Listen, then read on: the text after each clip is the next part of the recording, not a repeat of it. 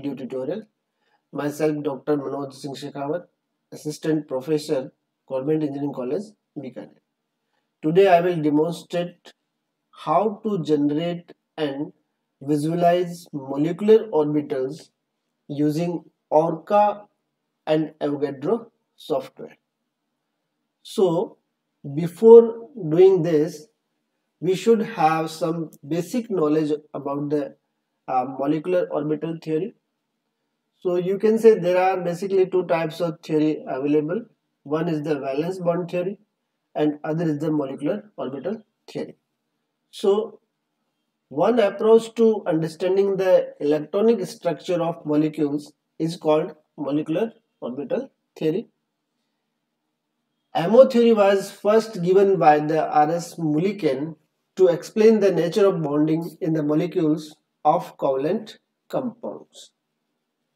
So this MO theory assumes that the valence electrons of the atom within a molecule become the valence electron of the entire molecule.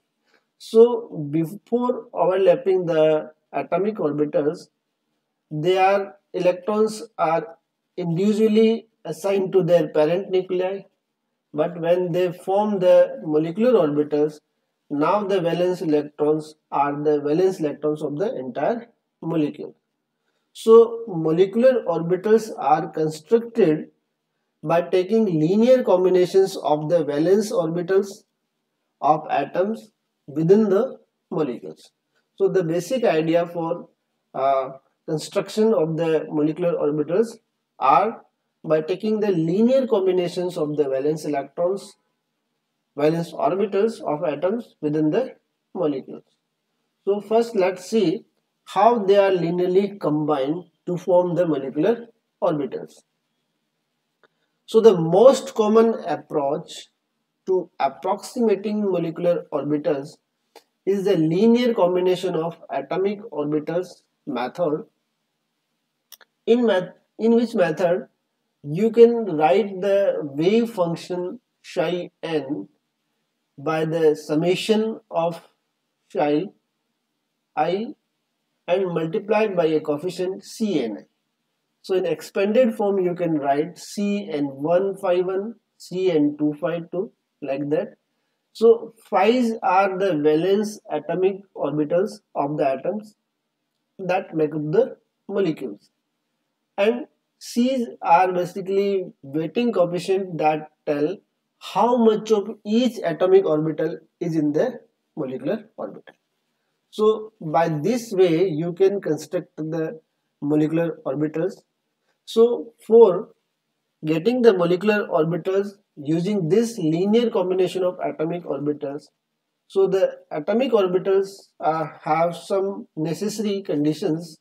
So three conditions must be met for the AOs to interact and form molecular orbitals. The first one is that the atomic orbitals must have the same symmetry, or they have the appropriate symmetry. Then the atomic orbitals must have similar energy or equal energy. So there are two options. One is the equal energy.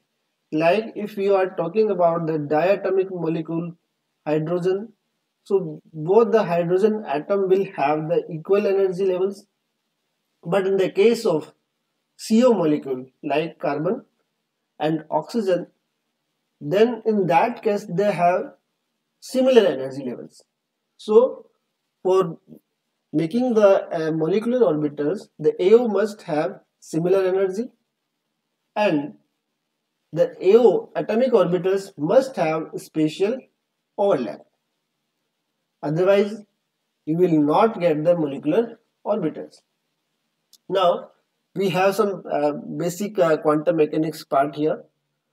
Suppose we have two atoms A and B, each carrying a single atomic orbital phi 1 and phi 2.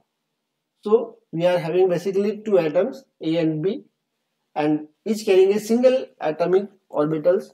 Like you can take the example of the hydrogen, which has only one s electron.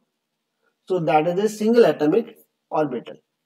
So if these two atoms will linearly combine, then you will get the psi equals to C1 phi 1 plus C2 phi 2. So this is the wave function psi is basically getting by the linear combination of these two atomic orbitals, that is the phi 1 and phi 2.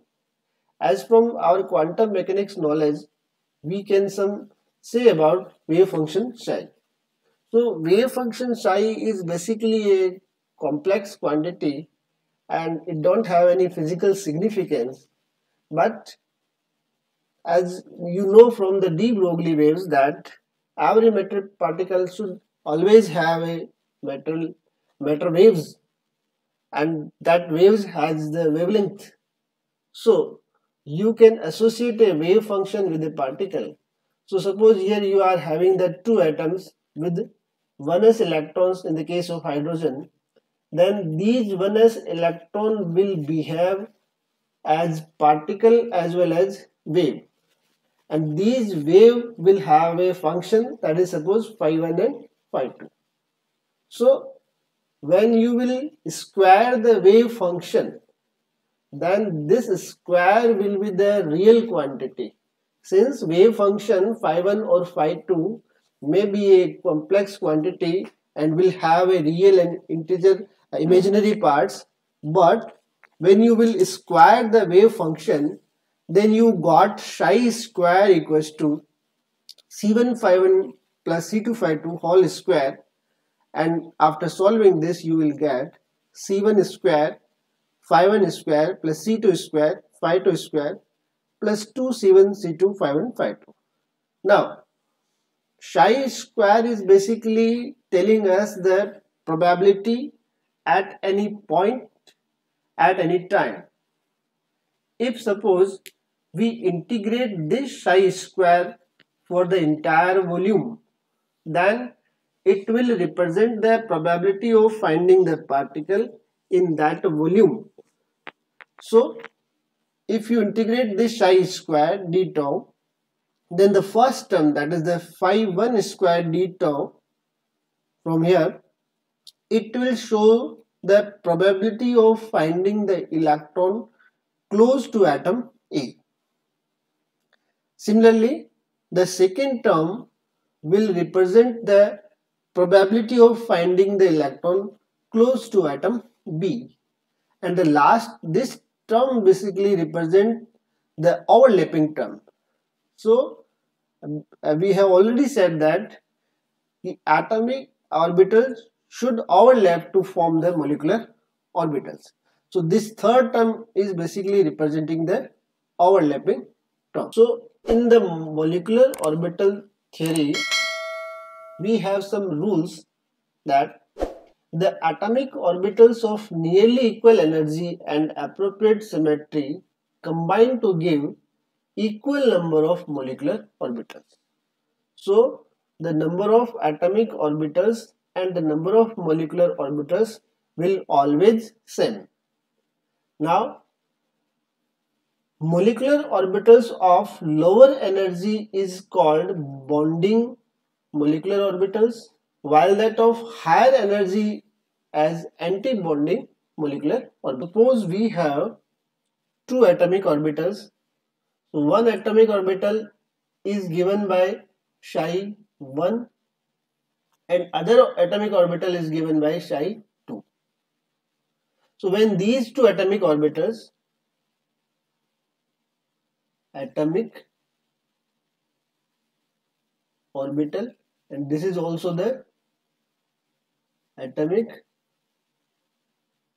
orbital, when these two orbitals will combine linearly and will form two molecular orbitals, one molecular orbital has lower energy while that other molecular orbital will have higher energy. So there are two types of molecular orbitals we will get from these combination. One is that has the higher energy, that can be written by the psi A, and this is basically known as antibonding molecular orbitals, while the molecular orbital which has lower energy, that can be given by the psi b, and this is known as the bonding molecular orbitals. So these molecular orbitals are in the order of increasing energy. So energy is here increasing. Let us discuss the molecular orbital energy diagram of hydrogen. Here you are having two atomic orbitals of the hydrogen atom. So one is this one and second is this one. These two atomic orbitals combine to form two molecular orbitals, sigma 1s or sigma 1s star. So sigma 1s is basically the bonding molecular orbital and sigma 1s star is basically the anti-bonding molecular orbital. So you can simply write by the equation. So hydrogen one atom is having 1s, other atom is also having 1s, and they will combine to form hydrogen molecule, and these two electrons will go to the sigma 1s molecular orbital.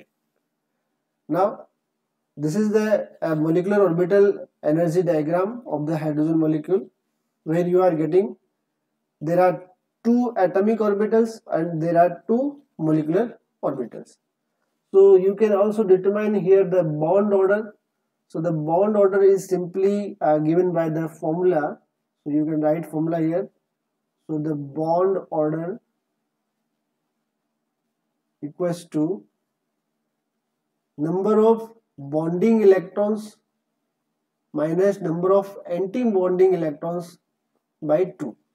So in this case we are having 2 bonding electrons and 0 anti-bonding electrons. So the bond order of this hydrogen molecule will be 2 minus 0 by 2 equals to 1. So here bond order can decide the stability of the atom, since the stability of atom is directly proportional to the bond order. So if the bond order is higher than 0, that means molecule is stable, and if the bond order is less than 0, then the molecule is unstable, and the bond length is inversely proportional to the bond order. There is a relation between bond length. So you can write the relation: bond length is inversely proportional to bond order. So if any molecule is having higher bond order, that means the bond length will be lesser. Now next we are considering the nitrogen molecule. As we know that nitrogen is having 7 electrons. So the electronic configuration of the nitrogen is basically 1s2, 2s2, then 2p3. So suppose we are having two nitrogen atoms. So this is the nitrogen atom, suppose, and this is the nitrogen atom. So both nitrogen atom will have 7 electrons. So you can fill them like this: 1, 2, 3, 4, then 5, then 6, and then 7. These 7 electrons are a first nitrogen molecule. Like this, similarly you have for the second also: 1, 2, then 3, 4, 5, 6, and 7. So there are total 7 plus 7, 14 electrons. So you need to fill these 14 electrons in the molecular orbitals. So first 2 electrons will go to the sigma 1s, then 3, 4 will go to the sigma star 1s, then again sigma 2s, then sigma star 2s, and the remaining 6 electrons first will fill the pi bond, that is pi 2px, then pi 2py. So first 1 electron go, then second, then third, and then fourth, and the last two electron will go to the sigma 2p z. So you can write the configuration of the N2 molecule in the increasing order.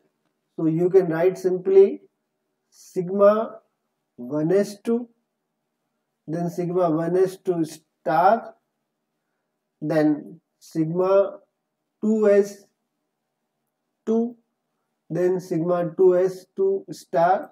So these are the 8 electrons completed. Now the remaining 6 will go to the then pi 2px equals to pi 2py, 2 electrons, and the last 2 electrons will go to the sigma 2pz.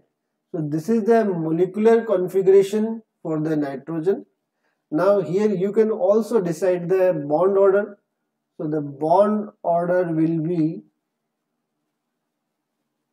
number of bonding electrons and number of anti-bonding electrons. So here 2 plus 2 and 2, then 2 and 2, they will cancel out each other. So there is no need to consider them. So here 2, then 2, then 2. 6 are bonding electrons. So you can write here 6, and anti-bonding molecular orbitals are vacant. So you can write 6 minus 0 by 2. So the bond order for the nitrogen will be 3.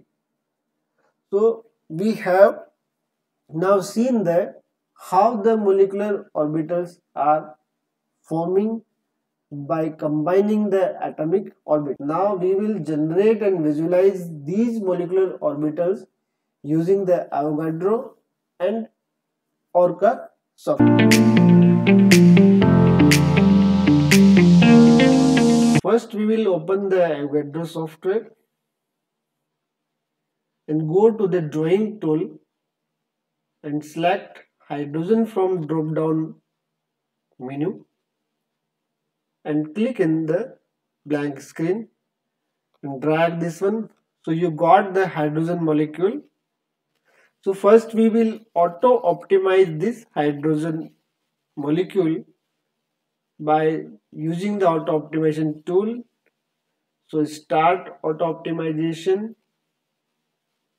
and you got the optimized hydrogen molecule. Don't forget to stop this auto optimization tool. Now we will generate the ORCA input file for this hydrogen molecule, and after that we will visualize the hydrogen molecules. So first go to the extension menu and click on the ORCA generate ORCA input. Always try to write the comment. So this is a good habit. So I am writing here molecular orbital of hydrogen. Now in the calculation you need to select the geometry optimization. We will use the restricted Hartree-Fock method here for obtaining the molecular orbitals of the hydrogen, and the basis set we will use the STO-3G. So STO-3G basis sets are basically minimal basis set where the 3 primitive Gaussian orbitals are fitted to a single slatted type orbitals. So for replacing this basis set, first mark this one and type STO-3G. So before generating this ORCA input file, first go to the ORCA input library. So I am opening in Google ORCA input library and go to this site. Now here you can see the visualization and printing option. When you open this link, the first software that ORCA is suggesting, that is the ChemCraft. Chemcraft is a good molecular builder, can create ORCA input file, but the problem is that this Chemcraft is a paid software, and the second choice for the ORCA is the Avogadro, and this is the free version, so good molecular builder. So in printing and visualization preferences, go to the general printing keywords. So here you can see that the default printing settings in ORCA is the small print. So if you write nothing in the ORCA input file, then default mode is the small print, and it will print some basis set information, SCF settings, then minimal Mulliken loading and mere population analysis. If you want to print the molecular orbitals, then the option is the normal print. So the normal print option will, in addition to a small print a loading orbital analysis, useful to analyze the molecular orbitals and more detailed SCF iteration output. So we will modify our ORCA input file by using this normal print in our input file.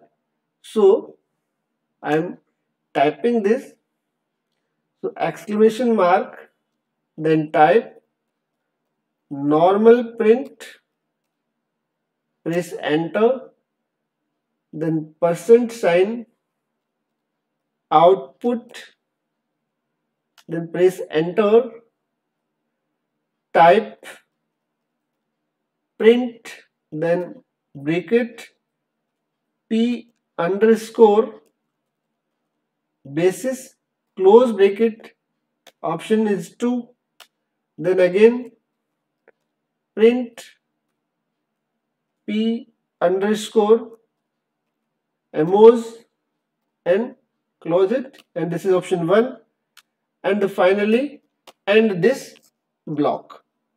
So these extra line will print the molecular orbitals.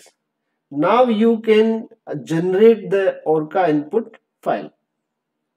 So generate.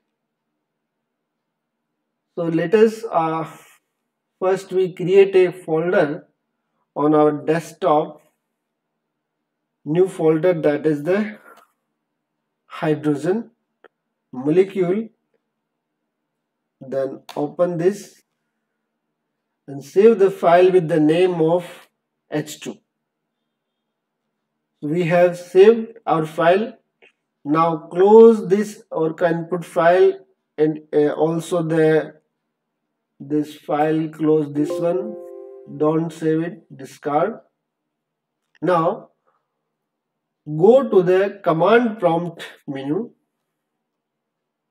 So open this command prompt. First move to the directory. So go to the first desktop, then see the list of directory. So H2 directory is now available here. So go to this directory, CD, then H2. Again see the list of files, and H2 input file is available. Now call the ORCA, typing ORCA, then space, then H2.inp space, then sign, then give the name of output file, that is H2.out. Now press the return key. It will start the processing of the ORCA input file. So wait for the cursor. Now cursor is blinking. Yeah, it is now completed. So let us first check. Go to the folder. Yeah, here you can see the list of files created by the ORCA. Now we will open this file with the help of the Avogadro. So go to the Avogadro, then go to the file menu and open. Select the folder you created. Now select the output file, that is the H2, and open this file. Yeah. Here two molecular orbitals are created. So one is HOMO and other is the LUMO. HOMO, that is the highest occupied molecular orbital. LUMO, that is lowest unoccupied molecular orbital. So you have seen in the theory part that the two hydrogen atoms contributing one s atomic orbital and will form two molecular orbitals sigma 1s and sigma 1s star. So first let's see the HOMO. So this is the HOMO, where you are getting the electron density between two nuclei is the highest. Since the wave function psi1 and psi2 interfere constructively with each other, so the resultant is the higher value. So you can go to the navigation tool and visualize this. So this is the first molecular orbital. Now go to the LUMO, and this is the second one. This is the antibonding molecular orbital, and HOMO is the bonding molecular orbital. So you can visualize these two like this. So by this way you have created the or generated the molecular orbital with the help of the ORCA, and you can visualize these molecular orbitals by the help of the Avogadro. So now we can try another example. So first close this one without saving. Now we can go to the drawing tool and select the nitrogen from here. So this is the nitrogen. Then drag this nitrogen. Now we know that nitrogen has triple bond, as we have discussed in theory. The bond order is the 3. So click on this bond once and twice. So this bond will now convert to the triple bond. We can see by this navigation tool. Yeah, this is having the triple bond. So first we will auto-optimize this nitrogen molecule. So click on the auto-optimization tool and start auto-optimization, and see that DE equals to 0. That means molecule is now geometry optimized, and stop this auto-optimization tool. Again go to the extension menu and click on the generate ORCA input file. Now we are going to write the ORCA input file for the nitrogen molecule. So change here hydrogen to nitrogen, and again change the basis set to STO minus 3G. Now again insert the output preferences. So type the exclamation mark, normal print, then %, output print P underscore basis 2, then print P underscore MOS 1, and the last line is the end. So our ORCA input file is ready. So click on the generate And now it's good to create a different folder. So create a new folder here with the name of N2 and open this folder and save the input file with the name of N2. Again close this one, close, discard. Now again we will first go to the command prompt, come out from the directory and go to the new form directory, that is the N2. Now call the ORCA command.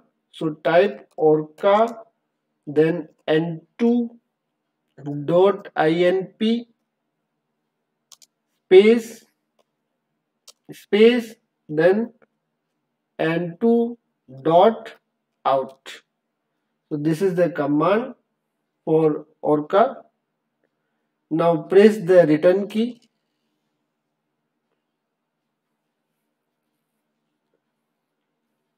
and wait for the files to be, calculation is now completed. Now go to the directory N2 and see the files are there. Yes, files are there.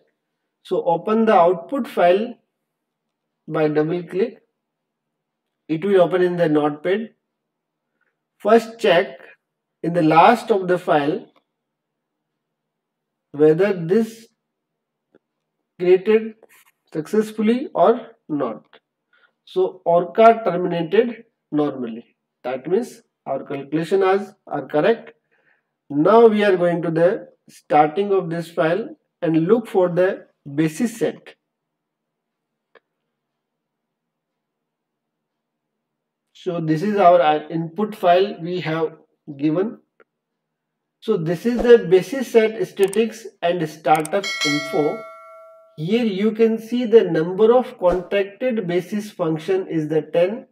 So 5 from each nitrogen, 5, that means 1s, then 2s, and then 3p. The number of contracted cells is the 6 and number of primitive Gaussian functions. So if there are 10 contracted basis function and each basis function is basically giving the 3 primitive Gaussian functions, so the total number of primitive Gaussian functions will be 30. So this is the basis set statics and startup info. Now we will open this file with the help of Avogadro and visualize the molecular orbitals. Now go to the file, then click on open and go to the directory, so desktop, then nitrogen, and select this output file.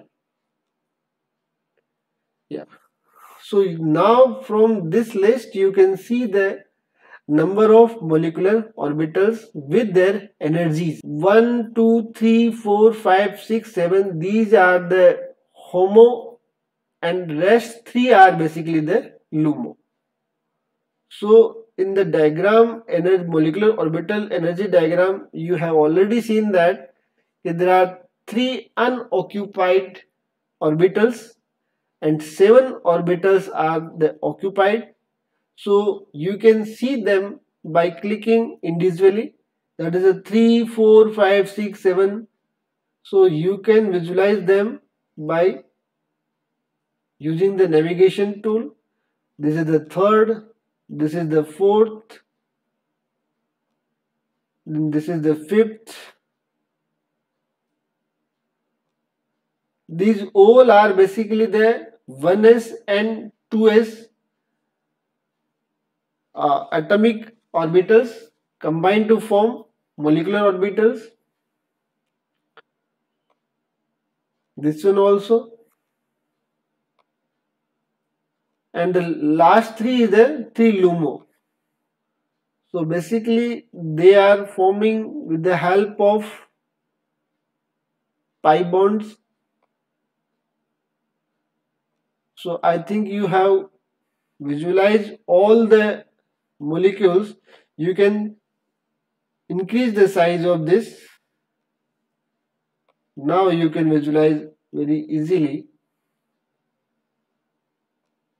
So I think you have got the idea how to generate and visualize molecular orbitals using the ORCA and using the Avogadro.